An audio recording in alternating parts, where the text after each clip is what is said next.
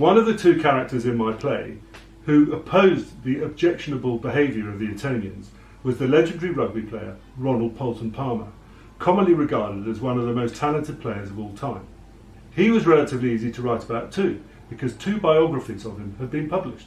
One relatively recently in 2009, but the other, and this was the book that inspired me to write the play, was by his father just after the First World War in 1919, in which the divisive nature of the Balliol feud came out loud and clear across a particular 4 pages of the book, from one of which I will now quote. The behaviour of the Etonians was a serious disintegrated influence right through college. One cannot exaggerate the harm it did.